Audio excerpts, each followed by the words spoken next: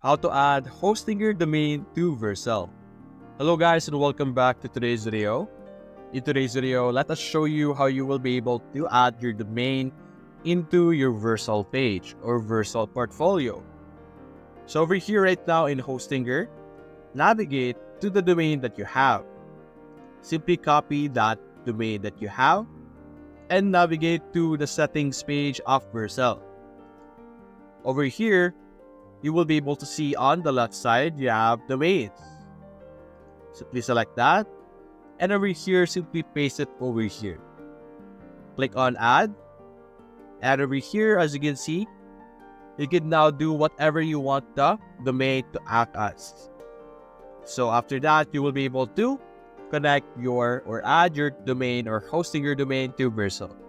So that's basically it guys. If you enjoyed this video, leave a like and subscribe. Thanks for watching.